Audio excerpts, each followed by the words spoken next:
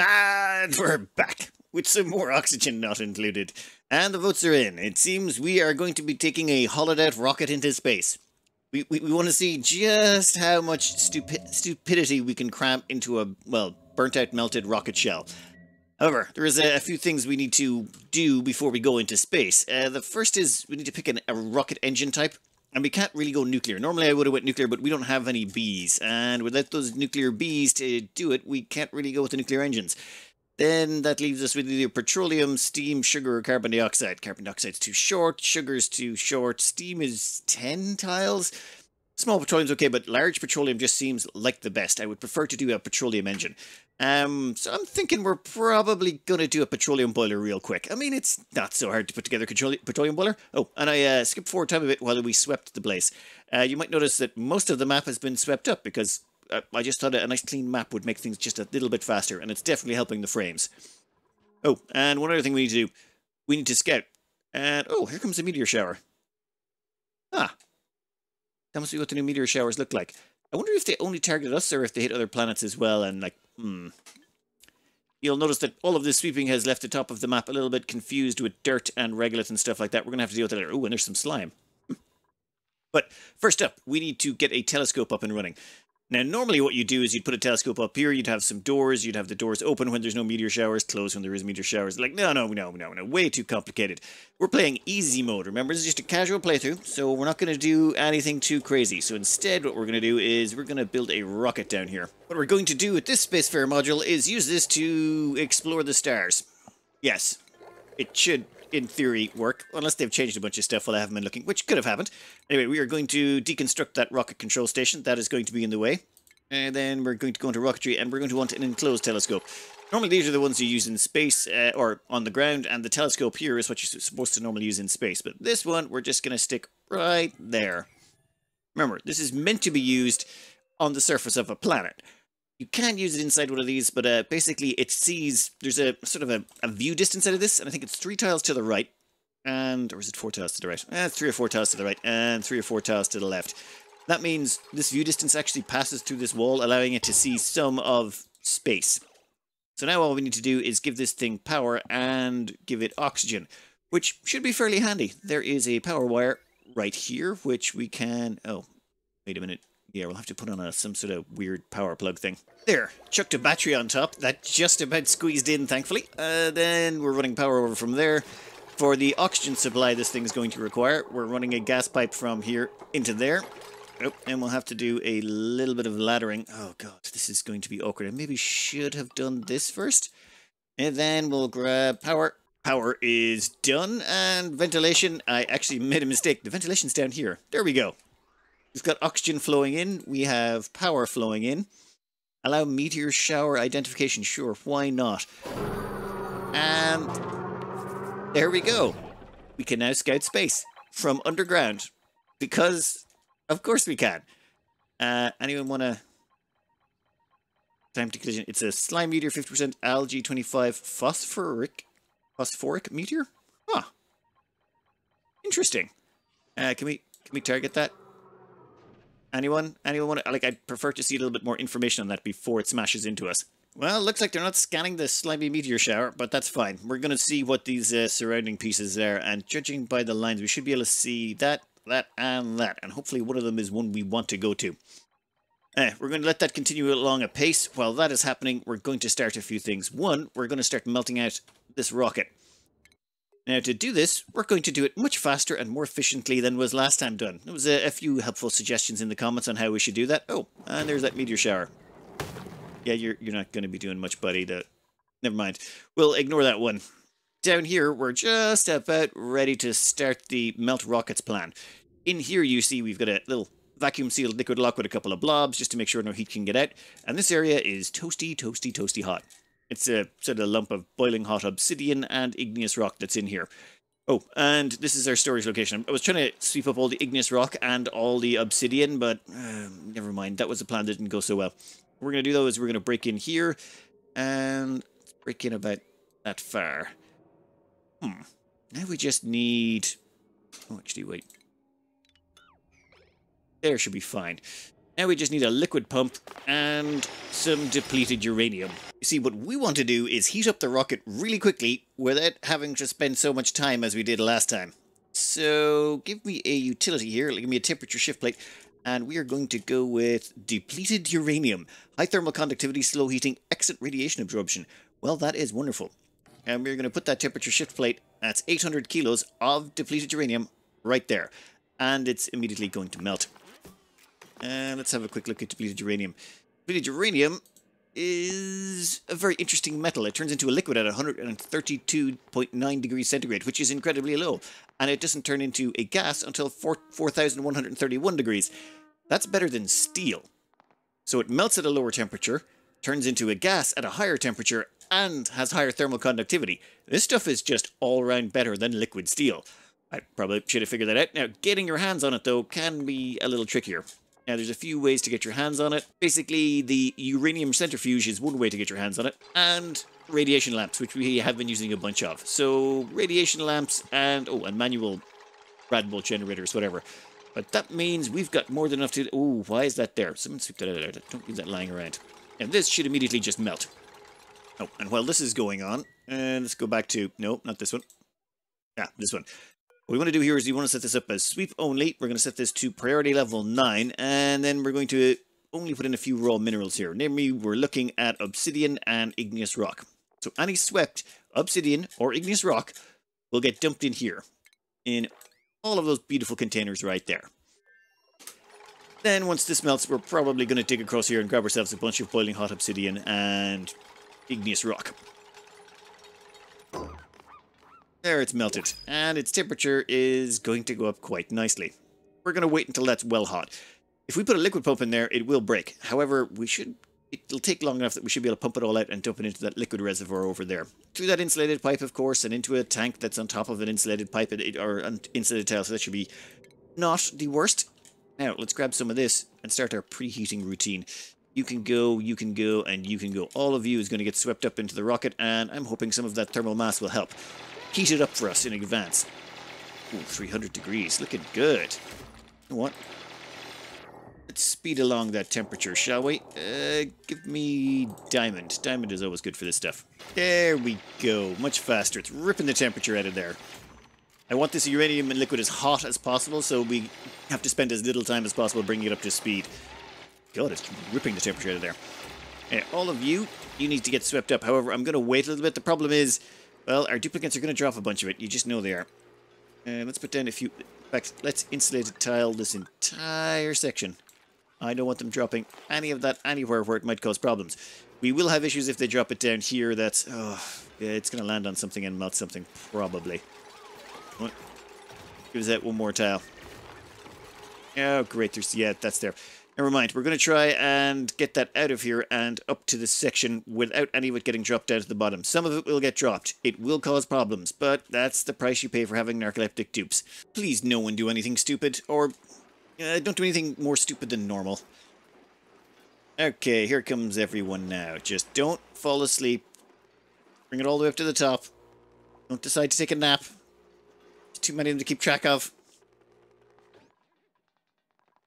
Yep, that seems grand. That seems grand. I don't think they dropped any. Huh. Perfect, let's just check the bottom of the map. I was really expecting that not to go so well. Yeah, give me a sweep level 3. Okay then, this stuff is already up to 700 degrees. That's a good start, and our shuttle is looking pretty decent. And what we can do is we can drop this all on the ground. Done. It's no longer being swept, and now it's going to dump its temperature right into the rocket wall. Since it's all made of steel, it should slowly spread around, and this thing should just get warmer and warmer. It'll take a few minutes, because it at least preheats it a wee bit.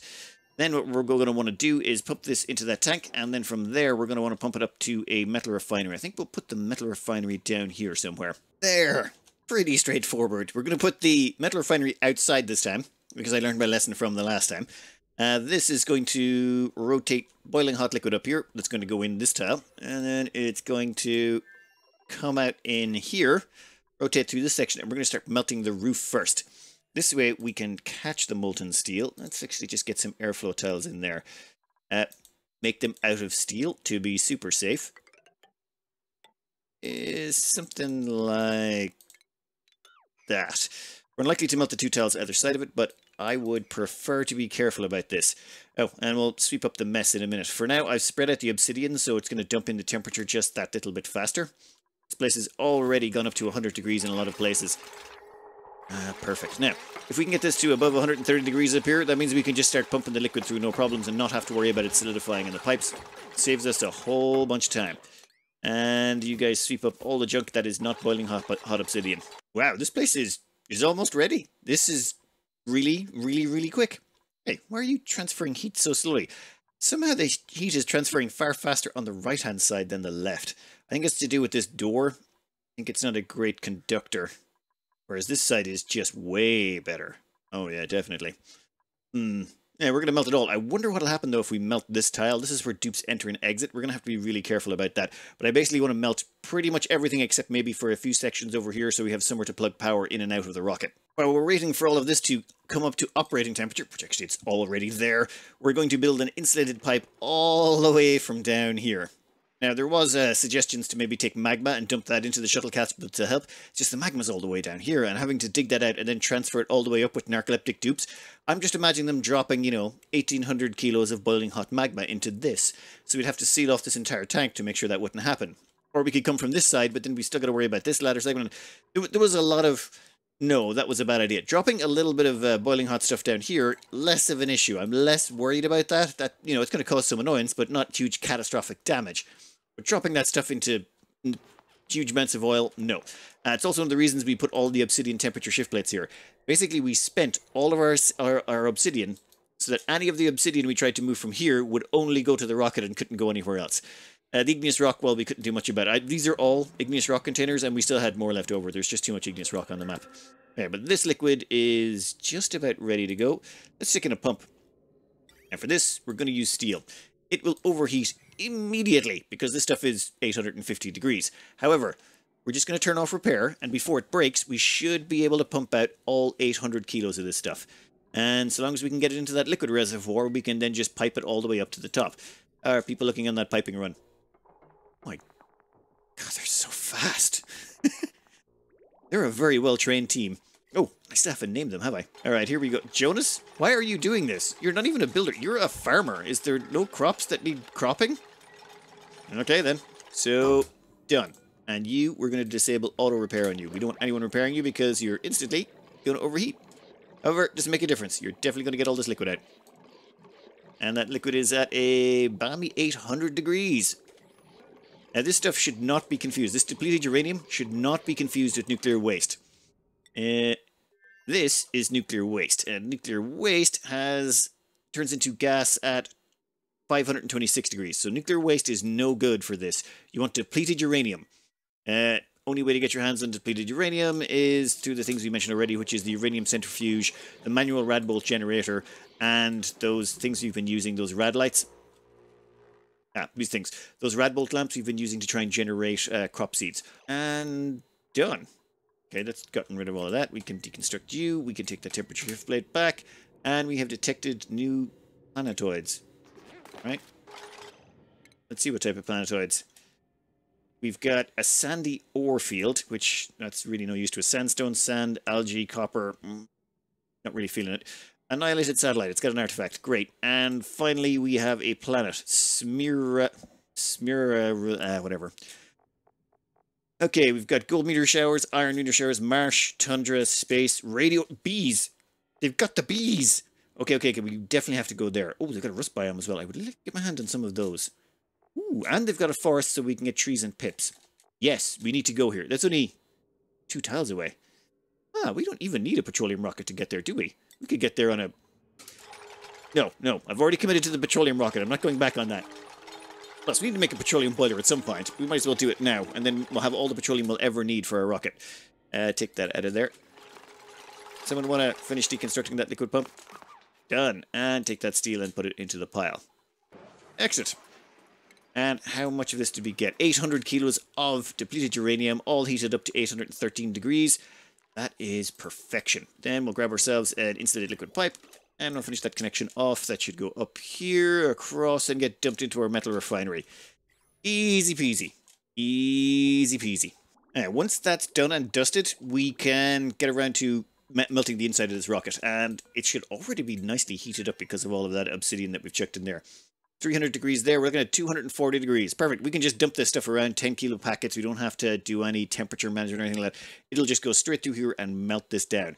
Once we've melted the top off this, that means we can get at the top, probably wall this in. And what I want to try to do is try and get out the outside and then melt this whole thing and collect all the steel at the bottom. In fact, I was kind of tempted to try and melt the rocket windows. A little bit of a problem with them. They don't melt until 3926.9 C. Nothing can hold that temperature. The best pipes we've got would be radiant tungsten pipes, which melt at 3421. So we literally don't have pipes that can survive to that temperature.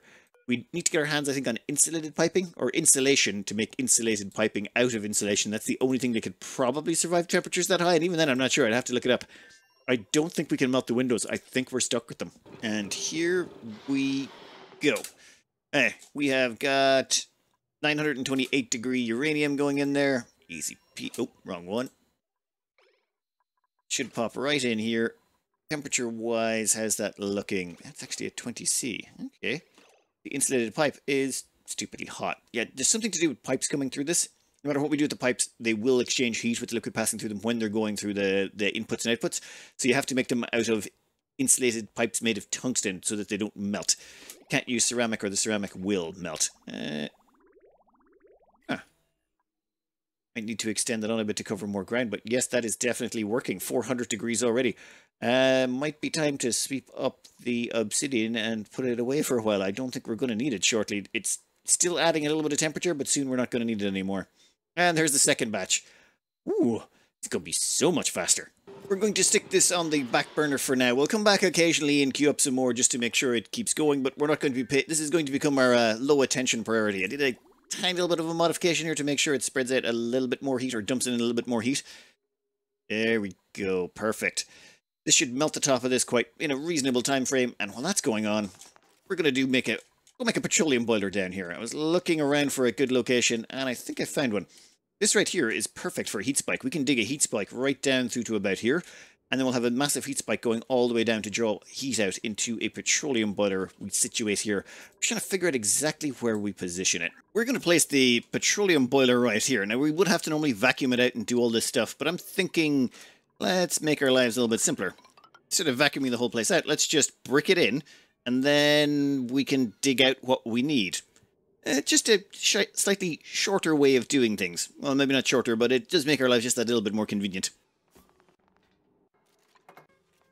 This is going to be a very dumb way of breaking in. We're just going to have a tiny little blob liquid lock here, and then we're just going to cut our way across. Yeah. That should give us a little ground to actually dig out. Well, we're going to dig down here, and we want to make sure everything's in vacuum. If you're ever dealing with magma, vacuum, vacuum all the way. It is the only way. Actually, wait, that's technically a lie. You can do it without vacuum. You just need to, like, pour a whole ocean on top of it, and then you can work with it so long as the ocean's there and slowly boiling away. So, this is a bit weird in that we're sort of reverse constructing it. We're basically hollowing out the bits we want. We'll also have to rip out all of the normal blocks and give ourselves a way in and out of here, I think. Oh, actually, wait, that should work. We might need a ladder piece here or there. We'll have to wait until most of this gets deconstructed and we get some space in. Like, we're going to have to put in ladders in all sorts of places to make sure we can get in and out of where we want to. I really need to remember to sweep these places up. They kept ending up with debris down here, and I did it all wrong. Never mind. We'll sweep it up, and then we'll finish this off.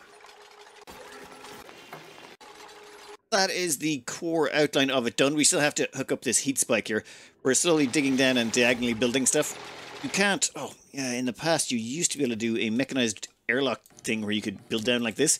First door would build, and then you could build the other doors through a closed door, so you could effectively just build a heat spike straight through magma. Yeah, that's been patched out. They caught on to that, unfortunately, so you got to be more careful now about building your heat spike, and you got to place them just a little bit more strategically. This should allow us to get a fairly decent heat spike up and running on it. We got plenty of surface area for magma, this whole obsidian chunk on the other side.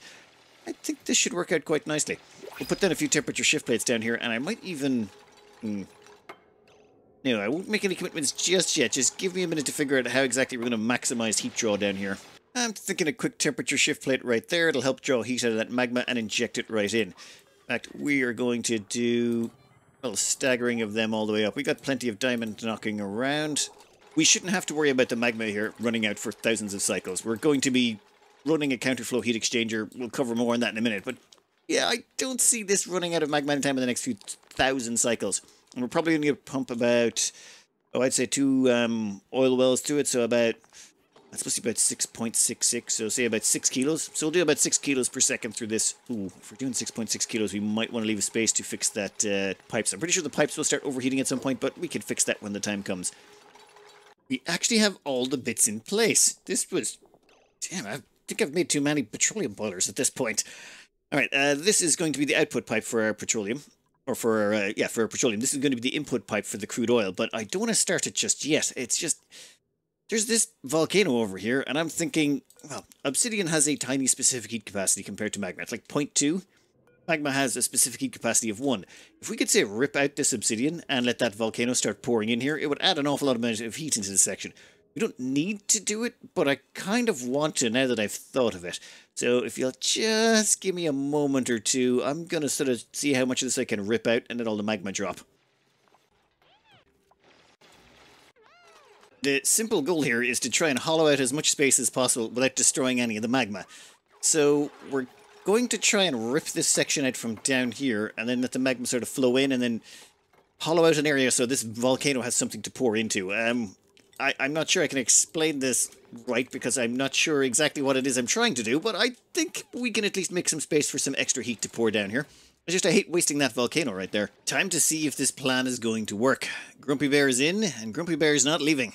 And Grumpy Bear can dig out obsidian, and it's just the start of their shift. So, welcome to the party, pal. You're here for the long haul. Right, so dig that out. And then I'm going to want you to dig that out. And we are going to get you to excavate... Yep.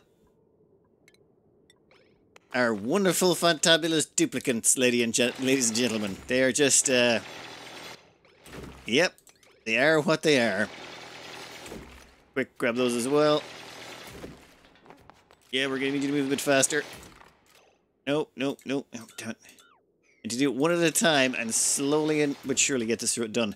I'm going to sort of speed up time while I go through this.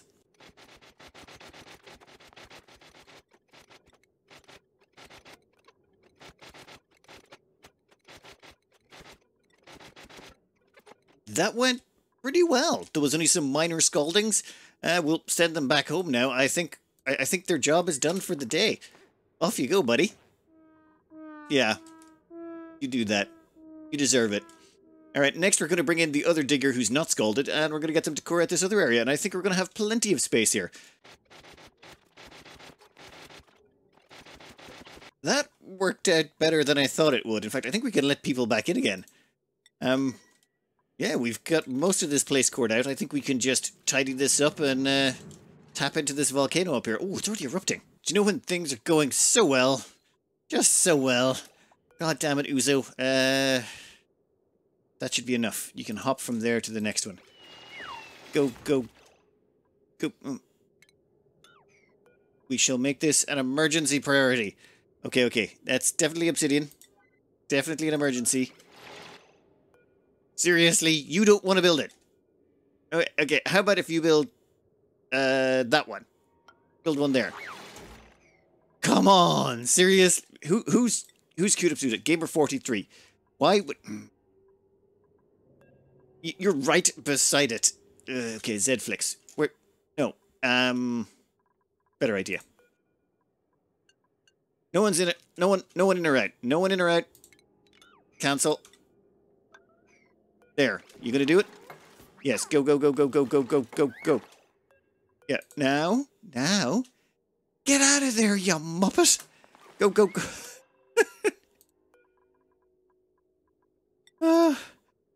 We've only had 2 scaldings so far. Moderate wounds. Oh. Walk it off. You'll be fine. Okay, then. Just a little bit more. Perfect. Let the magma flow. Alright, actually, we should probably maybe speed that along just a tiny scooch. Yeah, that's still taking too long. Actually, maybe step back just a bit. There you go. Perfect. Why do you have to get so close? You know I'm going to just tell you to move over. Never mind. Alright, once that drains out a bit, we'll see if we can't get someone up there to analyze the volcano. Ooh. Yeah, so that's basically what I want. This is going to keep erupting and it's going to keep filling this up and give us loads of boiling hot magma to tap into. Alright, we didn't need it, but it's just, I mean, it looks so much nicer now, right? Volcanoes, annoyingly, yeah, they have a lot of magma sitting around them, which makes them hard to analyze. What I like to do is stick down a bunch of temperature shift plates. Turns all of the magma into igneous rock. Then you vacuum up the igneous rock. Done. And deconstruct all the background buildings. And finished. That means our scientist can get up there, analyze the volcano, and hopefully get out of there before the damn thing erupts. And that's that. Oh, and maybe get rid of that as well. And we'll probably wall it up on this side to force it all out the other. And maybe do a little bit of that to give it a bit more flow room. And we are ready to kick this off. Well, I mean, we probably could have kicked this off already, but I really, really wanted to get that done. All right, over here we've got 6 kgs a second of oil about to come in. That's being pumped from all the way over here. And if we check the power on that, yep, we're going to connect that power there. What this means is this power wire is going to be pumping the oil here, while simultaneously it's also going to be providing the power to the door and to this liquid pump. So, with the oil flowing, okay, there's a big blob at the start, but it should be flow control to 6 kilos per second. That is beautiful. Nice. And, ooh, get rid of some of this. We don't need that piping. We're going to store the petroleum for now, but first off, we got to start filling this thing. I did a bunch of research on petroleum boilers. I wanted to see if there's been any major breakthroughs in the field, and as far as I can tell, it's still counterflow heat exchanger boilers. They haven't really changed that much. They're pretty solid, this design, it seems. Alright, we need to wait until this gets up to the thermosensor. Currently, the thermosensor is in vacuum, so it's minus 273 degrees Celsius, or 0 degrees Kelvin. Absolute zero, basically. So until it's actually in a transfer medium, it's going to just give that signal. So what we want to do is have this for, I think it's 403. Yes, that's the one. So if the temperature of the crude oil is, whatever, above 403, then that'll close the door. We'll actually have to set this to above, but this is sort of the annoying part. We have to wait here until this fills up. So crude oil will split into a second tile once it's about 850, or maybe it's 860 kilos. So I think what we're going to do right now is we're going to cut off the input. Now there's still a bunch of oil in the pipe that's going to flow in, but it shouldn't get too big or too out of control. It's just when this converts... Ooh, I should probably cover that. This is what you call an oil boiler. And oil is a bit of a weird thing in this game. Several things have similar things to it, but basically if you boil oil all the way up to 399.9 degrees, it will just transmute into petroleum. 100% conversion ratio. That means you can turn 100 kilos of crude into 100 kilos of petroleum. If you try to run it through, say, a petroleum boiler over here, you're going to get out half. So you put in 10 kilos of 10 kilos of crude oil, you get out 5 kilos of petroleum. So what we're going to do here is we're just going to feather this a bit. And what this is doing is that's closing that airlock. And airlocks, bizarrely enough, I was looking back on this. There was a time we didn't know they were useful for this, but they allow you to do temperature injection by basically allowing you to turn things on and off. In a vacuum, this thing does nothing when it's open. And once it's closed, though, the temperature is going to fly from this section to the other. So if we set that up, we're going to watch here, and boom, the temperature just starts to rocket up, which is injecting heat rapidly into the crude oil over here. And once that stuff is going to get close to 400 degrees, we're going to cut back a bit. I'm just worried that this stuff is going to bubble up like crazy once it gets to 400 degrees. Wow, you're a bit slow pulling the heat out of there. Considering these are all diamond window tiles with temperature shift plates in the middle of them, I was expecting a little bit more oomph, if you know what I mean. Okay, that's getting pretty close. We'll just sit below for a minute. And no, a little bit more. Okay. Oop. And there's still a little bit of crude oil there. Okay, much better. So, temperature, current ambient temperature is 101. We want that to be about 403, though. Nope. Above, please. There you go. Okay. That was a little bit awkward. Some sort of weird bubble appeared there, and it basically left the temperature sensor out in the cold, so to speak. I wasn't able to tell what the temperature was. Now we'll just start this up again, and that should be it. from now on, as that crude oil dips in, that crude oil is going to drive down the temperature. Once the temperature goes lower, the thermal sensor will kick in. Let's just give this a minute to spin up. Here it comes. And as you can see, every time this goes a little bit too high, temperature sensor kicks in. Text it goes below 403, door closes, heat gets injected. That's why you just call these steel airlocks a heat injector. Oh, and I know it's not touching the diamond window tile, but that's because we have this temperature shift plate right there dumping the heat in. In fact, we could put a diamond window tile there, but I don't think it's actually necessary. Seems to be working just fine. Alright. This whole counterflow heat exchanger is... Oh, how do I explain this? My brain is not being very helpful at this description. I've tried a couple of times now. I can't... Efficiency. That's what it is. That is the definition of a heat exchanger. It's efficiency. Basically, we've had to brute force this petroleum from about 90 degrees, I think. It's coming in at 86.3 degrees. We then have to heat that thing the whole way up to 403 degrees. That means we're dumping in an awful lot of heat from down here. The problem is, well, yes, there is an awful lot of heat down here. You're going to quickly burn through it if you're heating up the petroleum that much. As well as that, the petroleum's coming at 400 degrees. Do you really want 400 degree petroleum around your base? Actually, some people might. Yeah, you know what? Doesn't matter. And we should... I just realized the lead that ended up in here is starting to melt. That's going to cause fierce problems. Just mop that up. Okay. So, the petroleum here basically flows out. It fills this up, and then once it gets to the top, it overflows. And as it overflows, it flows down these stairs, and until it eventually gets to here. And while it's flowing down there, that 400 degree stuff is counterflowing past all of the crude oil that's coming in. So the crude oil comes in, flows past the outgoing petroleum, and the two of them just start swapping temperature.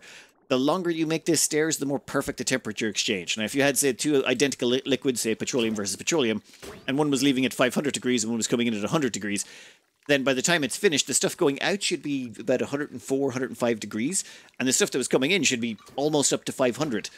It's just the way it works. So if we check this crude oil, even now you see it's 85.6 coming in, and by the time it gets to the top, it's 300, 380 degrees.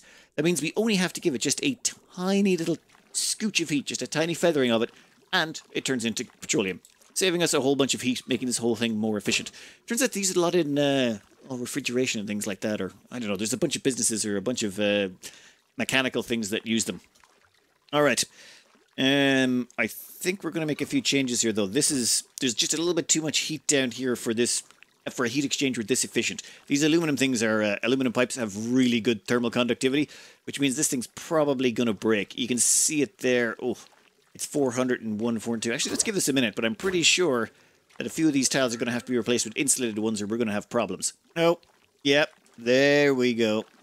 Radiant pipe just took a little bit of damage. We shall disable auto repair on you. We don't want anyone coming along to repair that. Instead, we're going to replace you with some insulated piping. Doesn't really matter what we use. Granite, sedimentary, really doesn't matter. But we'll go with igneous here for those two. Yeah, it's starting to pop again. It's okay. It's okay. We got this. Dupes? Anyone want to show up before the whole thing starts breaking and backing up? No, they'll make it, right? Zflix is on the way.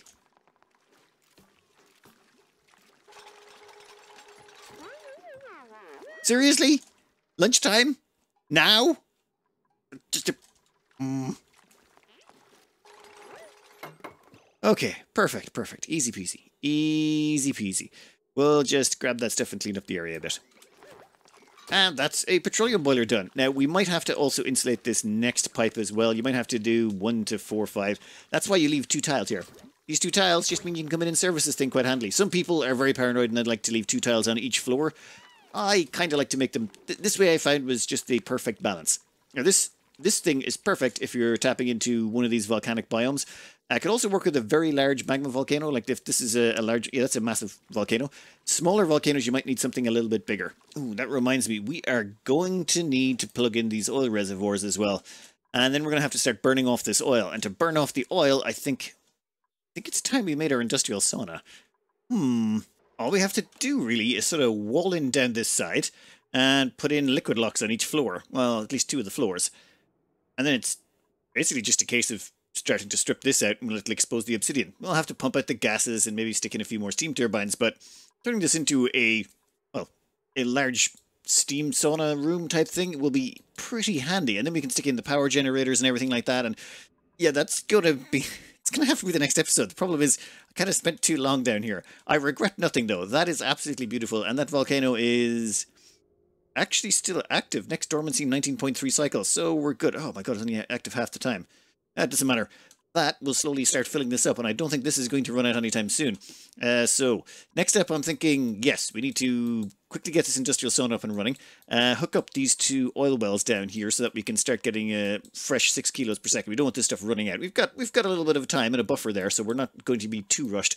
But I'm thinking we get the 2 of those up and running, and then we're pretty much stable on all fronts. Oh, maybe throw in a slickster ranch or 2. Nope. Don't worry about that tomorrow. Anyway, I'm going to cut this out here. I hope you enjoyed it. Good luck.